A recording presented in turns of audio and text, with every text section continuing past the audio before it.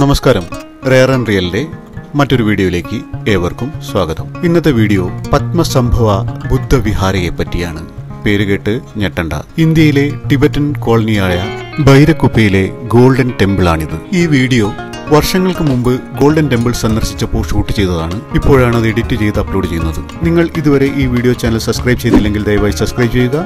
Subscribe ചെയ്യുമ്പോൾ തൊട്ടടുത്തുള്ള bell icon കൂടി എനേബിൾ ചെയ്തിരുന്നാൽ ഞങ്ങൾ അപ്ലോഡ് ചെയ്യുന്ന വീഡിയോകൾ ഉടൻ തന്നെ ഒരു നോട്ടിഫിക്കേഷനായി നിങ്ങളിലേക്ക് എത്തിച്ചേരുന്നതാണ്. ഇതുപോലുള്ള വീഡിയോകൾ നിങ്ങളുടെ ബന്ധുക്കളിലേക്കും സുഹൃത്തുക്കളിലേക്കും എത്തിക്കുവാൻ ദയവായി ഈ വീഡിയോ ഷെയർ ചെയ്യുക.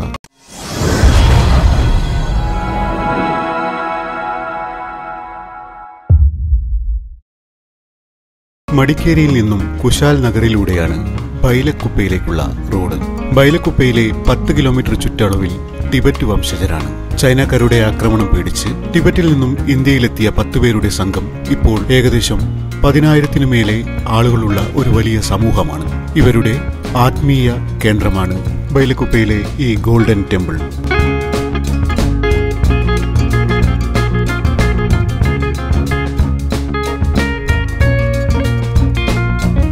ചുറ്റും ജനലുകളുണ്ടെങ്കിലും വാതിലുകൾ 3 എണ്ണം മാത്രം. അതെല്ലാം മുൻഭാഗത്ത്.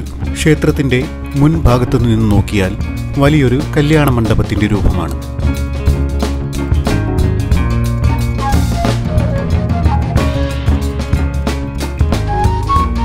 മണിനാദം കേട്ടാണ് ബൈലക്കുപ്പയിലെ സൂര്യൻ ഉദിക്കുന്നത്. അപ്പോൾ മുതൽ സുവർണക്ഷേത്രത്തിൽ പ്രാർത്ഥനകൾ തുടങ്ങും.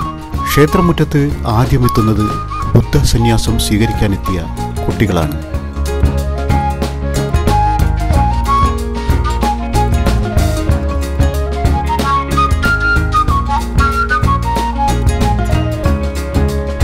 ചൈന ടിബറ്റ് പിടിച്ചെടുക്കാൻ തീരുമാനിച്ചപ്പോൾ സ്നേഹം കൊണ്ടും പ്രാർത്ഥന കൊണ്ടും മാത്രം നേരിടാൻ അറിയുന്ന ബുദ്ധസന്യാസിമാർ ലാമയുടെ നേതൃത്വത്തിൽ ഇന്ത്യയിൽ അഭയം തേടി. അന്നത്തെ പ്രധാനമന്ത്രി ജവഹർലാൽ നെഹ്റു കുടകിലെ മടിക്കേരിയിൽ നിന്നും 33 കിലോമീറ്റർ അകലെയുള്ള ബൈലക്കുപ്പയിൽ സന്യാസിമാർക്കിടം നൽകി. പ്രശ്നങ്ങൾ കലങ്ങി തെളിഞ്ഞപ്പോൾ ലാമ ടിബറ്റിലേക്ക് മടങ്ങി.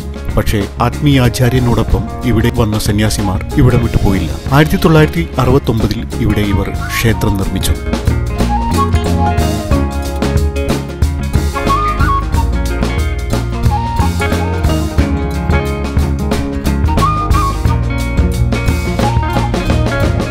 ഇവരുടെ ആശ്രമവും ക്ഷേത്രവും സന്ദർശിക്കാൻ ദിവസേന ആയിരക്കണക്കിന് സഞ്ചാരികൾ എത്താറുണ്ട്. ബുദ്ധശില്പങ്ങളുള്ള ഗോൾഡൻ ടെമ്പിളാണ് ഇതിൽ മുഖ്യ ആകർഷണം.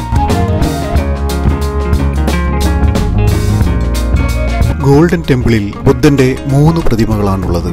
പത്മസംഭവൻ, ശ്രീബുദ്ധൻ, അമിതയൂസ് എന്നിവരുടെ ശില്പങ്ങളാണിത്. ആത്മീയാചാര്യനായ ദലൈലാമ ആശീർവദിച്ച ക്ഷേത്രത്തിൽ 1961 മുതൽ ഈ വിഗ്രഹങ്ങളെ സന്യാസിമാർ പൂജിച്ച് ആരാധിക്കുന്നു.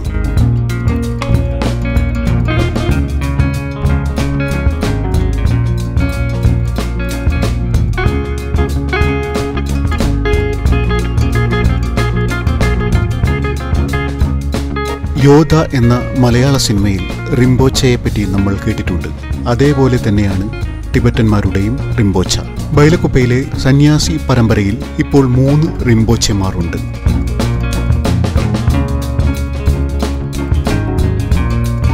മാർബിൾ പതിച്ച ഹാളിൽ ബുദ്ധവിഗ്രഹങ്ങൾക്ക് മുമ്പിലായിരുന്നാണ് സന്യാസിമാർ പ്രാർത്ഥന ചൊല്ലുന്നത്.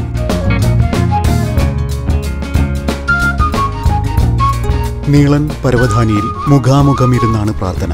18-ാം നൂറ്റാണ്ടിൽ ടിബറ്റിൽ ജീവിച്ചിരുന്ന പത്മസംഭവൻ എന്ന ബുദ്ധസന്യാസി എഴുതിയ വരികൾ ഇപ്പോഴത്തെ റിംബോച്ചെ മൈക്കിലൂടെ വായിച്ചു കേൾപ്പിക്കുന്നു. താളിയോലയുടെ മാതൃകയിൽ അച്ചടിച്ച കൈപ്പുസ്തകങ്ങൾ നോക്കി മറ്റു സന്യാസിമാർ അത് ഏറ്റുചൊല്ലുന്നു.